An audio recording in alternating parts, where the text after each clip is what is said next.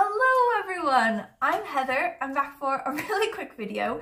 This one will be legitimately quick and not just a pack of lies because it is Saturday and I have things to do, place to go, people to see. I gotta do some errands, I gotta pick up the kids' nativity costume at the post office, I gotta pretend like I'm cleaning some stuff, I gotta meet my favorite drunks later for some Christmas market drinking. Like, it's all kicking off. I gotta be quick. So this video will be a tag, and I was tagged in this tag by Sean the Book Maniac, who is, like, as far as I'm concerned, the king of tags, because every tag coming off his channel is like the greatest tag, and I always write it down somewhere like, Heather, remember that this is an awesome tag, and if you ever need to do a tag, please do this one. I will link the one he tagged me in for this tag down the bottom so you can see it, and also you should definitely scour his channel for some awesome tags just in case you haven't already done that. So this tag is the Choose the Year book tag.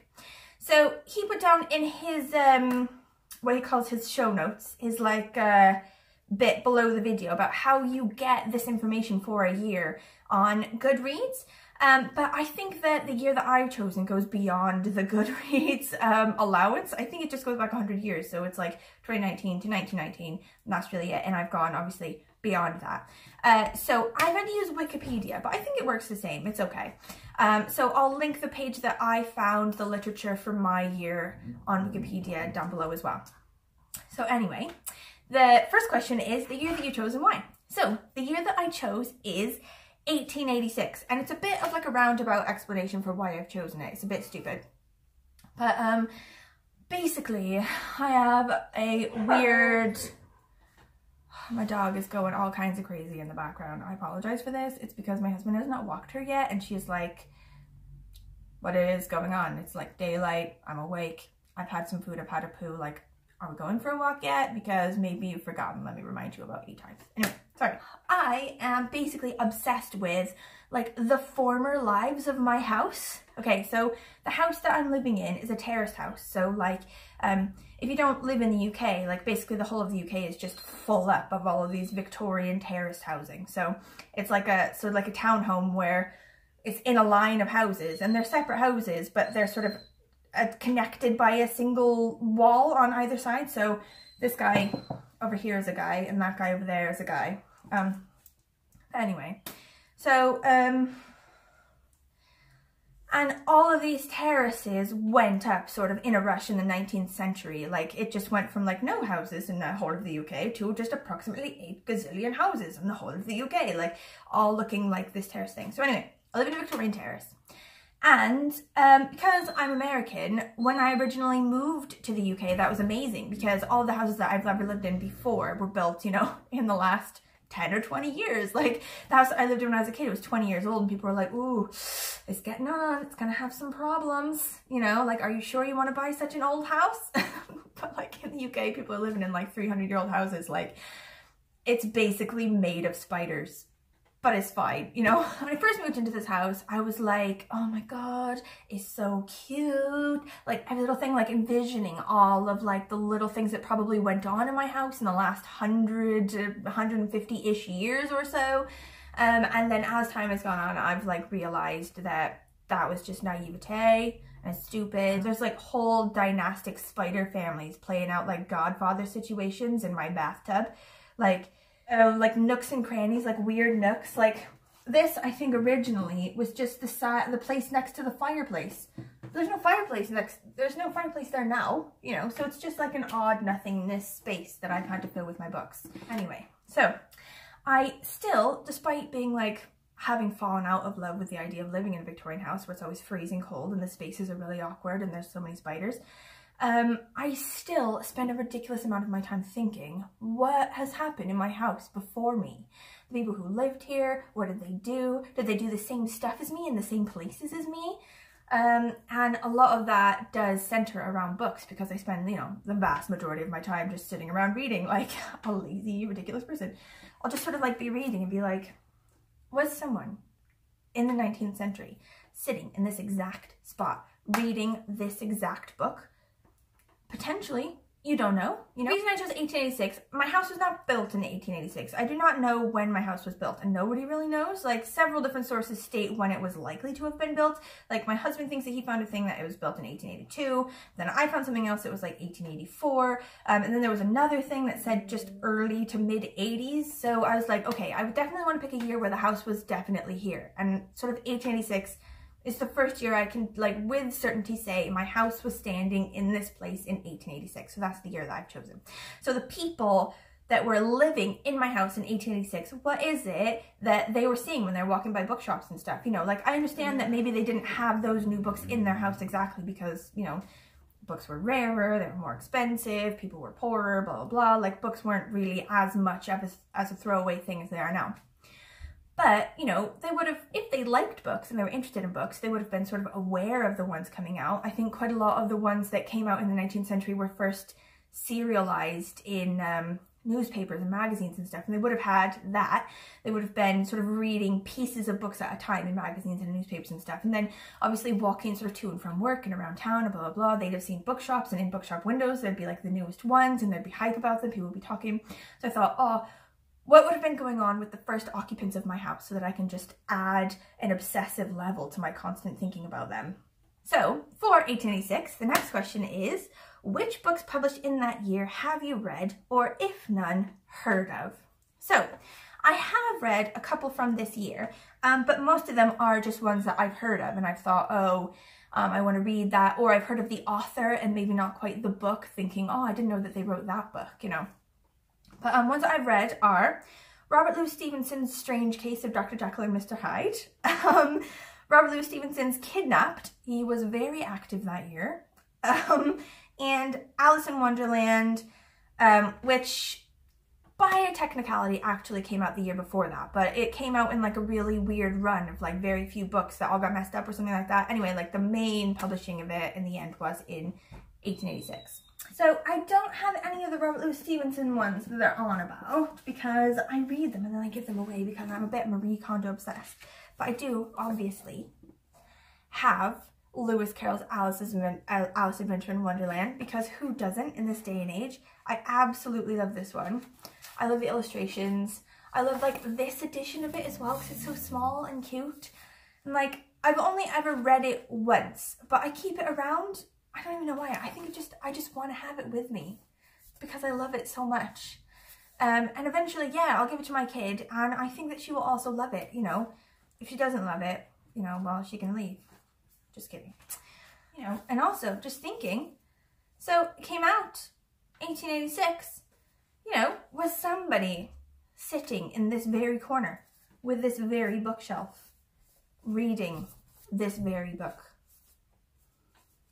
What a Christmassy thought, like a ghost of Christmas past. Ooh, would somebody have had a tree, like right here? When did Christmas trees become a thing? I know that was like originally a German thing. Was it Victoria who brought it over? Like Albert? I'm gonna Google that. Or if anybody knows, please let me know. There's gotta be somebody out there in BookTube land who knows the history of like Christmas trees in Britain. And then I don't have any of the Robert Louis Stevenson ones that were done that year. I don't have a Kidnapped one or Dr. Jekyll and Mr. Hyde one, even though I've read them. But I have read Treasure Island, and I do have it here, and I really loved this one as well. Robert Louis Stevenson is one of my fave guys. You know, I definitely should have done Victober, guys, just like as a thought. I didn't do it because I did like Hocus Pocus stuff and like other things. But this year, or for 2020, I need to like reflect on my life choices and then just do Victober because I love it. Because I've only read 3 of the ones in that year, I've done also the ones that I've heard of, and it's an absolute list of them. So, you know, H. Rider Haggard, She, that's something that I've always wanted to read. Louisa May Alcott, Jo's Boys. So I read, obviously, Little Women, and the movie is coming out, I think, this year for Christmas time, which I'm super excited about. Frances Hodgson Burnett, Little Lord Fauntleroy. So I've not read that book. I mean, I've heard of it, but I have read other ones of hers, like Secret Garden. I read ages ago and I absolutely loved when I was a kid. And also Little Princess, which I read this year for Believe-a-thon last month, and it was so good. I love her so much. So I definitely should read this other one that she's read. Like, I looked online and she just read an absolute load of them. I didn't even know. I need to start sort of working on like working through her whole repertoire, basically. Another one is called The Evil Genius by Wilkie Collins. I love Wilkie Collins so much. For the book club in my office, like my works book club, we're currently reading The Moonstone by Wilkie Collins, and I have read this before, so I haven't even started it yet, even though we have to talk about it at the meeting at the end of this month. But I've read it previously, and it's so good. And I've read loads of Wilkie Collins ones. I've read The Woman in White, which was so good. I read No Name, which was so good. I read another one that was to do with like a villain. I'm trying to think of like the name of him. I can't think of it. I'll put it down below. And I loved that one as well. And there's loads of these. So I have heard of one that he did, which was The Evil Genius, but I never read it before. But apparently that was published in 1886. So when was this one published? Probably so 1871. Okay, basically it had been out for 15 years by the time, you know, this year that we're envisioning of people living in my house. So they probably, you know, could very well have had this very book in this house. Is this like maybe the 65th return of this book to the house? Who knows? I'm probably going to be thinking about this later on the toilet when I'm reading it. I'm just going to be like, okay, anyway, I'm just being like super dramatic. This is not my norm. Okay, I apologize. Thomas Hardy's Mayor of Casterbridge. I don't really know anything about that one. It's not really on my radar for ones that I would read, but I've definitely heard of it. Henry James, The Bostonians. Leo Tolstoy, The Death of Ivan Ilyich. So I think my dad has read this one and said it was really good, but I feel like it will always in my mind be relegated to the place where Dad's books live, you know, like ones that Dad has read that I will never read because Dad read them. Does anyone else have that? Like, it's probably a really good book, but my dad was like, oh, I read this book and it was really good. And now I'm like, did you? Okay, and also Zola, The Masterpiece, which I think actually is called L'œuf or something, like The Egg. And then like the English version is The Masterpiece. Is that true? Can somebody tell me? Right, okay, so that was the second question. Third question is, are there any books published in that year that sound interesting and would you read them now? Yes, as you ask. So Wilkie Collins didn't just publish Evil Genius, he also published something called The Guilty River, which I've never heard of, but when I looked at it, it looked amazing. Okay, I acknowledge at the outset that misfortune has had an effect on me which frail humanity is for the most part anxious to conceal. Under the influence of suffering, I have become of enormous importance to myself. In this frame of mind, I naturally enjoy painting my own portrait in words. Let me add that they must be written words, because it is a painful effort to me, since I lost my hearing, to speak to anyone continuously for any length of time. This person says, was written 2 years before, I'm on Goodreads, by the way.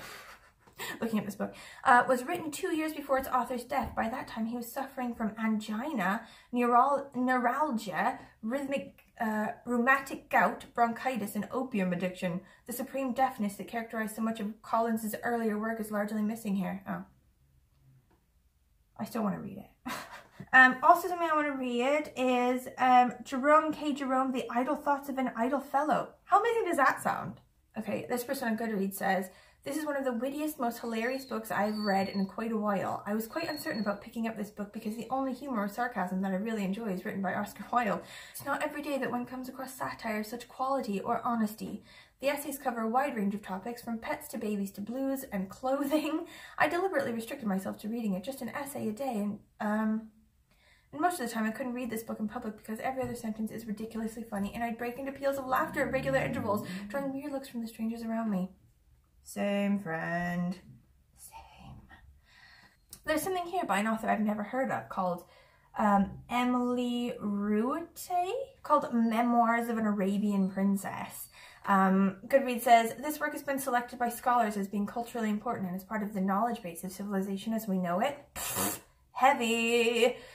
This work is in the public domain in the United States of America. Boom. I'll get it on LibriVox. Okay, so this person named Linda on Goodreads is like, while planning our trip to Zanzibar, as you do, I booked a tour of the Sultan's palace and learned there's a room dedicated to this princess. I'd never heard of her before. The guidebook said only that she fell in love with a German, ran away with him, and converted to Christianity. I was interested to learn more and discovered she had written this book that is believed to be the first book written about an Arabian woman, and not just any Arabian woman either. I'm so down, guys. Do you think anyone would have like heard of this living in my house? Sort of like reading the newspaper or like the culture and art section or like a magazine or a serial or something like that, and hearing this big thing about this Arabian princess releasing a memoir. I bet people would have eaten that up. Victorians love that kind of shit. Guys, like if I get it and then I bring it in this house, is it going to be like everyone who's ever sat in this house had at some point wanted to read this book but never got around to it, and now I'm the first person that's actually going to bring it into the house and read it? Guys, I'm getting shivers. Next question. We're almost done. Like, what is my timing on this? Okay, not bad, not bad. What is the most obscure sounding book, potentially, from these ones that came out this year? There's one called Needlework as Art by Marian Alford, which I think actually sounds lovely. Like, I like a bit of embroidery, me. You know, like I've embroidered some things for my kid in the past, you know, just because I can do. Also one called Esoteric Christianity and Mental Therapeutics by Warren Felt Evans. So Wikipedia says Warren Felt Evans was an American author of the New Thought movement. He became a student of the movement in 1863 after seeking healing from its founder, Phineas P. Quimby. He was the founder of a mind cure sanitarium in Salisbury, Massachusetts, and has been referred to as the recording angel of metaphysics. How weird. So the very last question is strangest book cover? Question mark. There aren't a lot of weird covers so much in the 19th century. Like, you know, they tend to be sort of really bare, especially nowadays. They've like lost all of their like jackets and stuff. Or they never had it. They were just sort of cloth-bound normal books with patterns on the front and words and not really any pictures. But I found a couple good like reprints of them, you know, like 1930s and 40s reprints of these books, and some of the covers are super good. And I think the very best one, like I'll put it like up here, I'll put it somewhere, is Kidnapped. Oh my god, this cover of Kidnapped is amazing. Like, what is going on? Like, the pirate looks like so camp. Like, he looks like he's like in the Village People or something. Like, you know, I'm not like against that look. I feel like it's a very strong look that I'm for. But as a pirate, you know, like, it's probably unlikely. Like, what is up with this kid? Like, he looks frightened, but also like he needs to sneeze, you know? Like, no! No! And like the face on the pirate as well is like a bit like, ooh, I'm gonna get you, but also a bit like, you wanna roll around later? I feel like I need to get it. I don't know, like, do you think I can find it online? Where do you go to find specific editions of things? That was the end of the tag. I'm sorry I rambled for ages. Anyway, this was a super fun tag. I'm not gonna tag anyone because I feel like, I don't know, if you really, really like it, you should just do it. Obviously, loads of people do. But I really, really enjoyed this tag. Thank you, Sean the Book Maniac, for giving me this tag and tagging me in it. And I feel like I'm like in like a deeper, you know, spiritual alignment with my house now. And okay, I have to go. Thank you for watching this video. If you liked it, please give it a like. Also, if you have any comments at all about it, like you like some of these books or you don't like some of these books, or you know, if other books are published in the same year that I've missed, or if you really like, you know, Victorian ones or books from this decade, or you also have like a really ridiculously old house that is super annoying because it's freezing cold and there's loads of bugs in it, any comments at all, please let me know. Okay, goodbye. Goodbye.